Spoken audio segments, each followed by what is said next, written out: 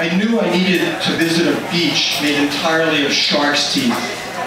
And on that beach, I knew I would find ivory binoculars left by a vegan birder. And with those binoculars, I knew I could see into the windows of a shoreline luncheonette.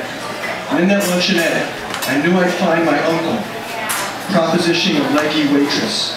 And I thought of my aunt, her failing eyes, 1,000 miles away on a dirty beach, looking for signs of onyx-colored birds. And I knew I had to visit that beach, for I too wanted to see those birds. And I had the binoculars necessary.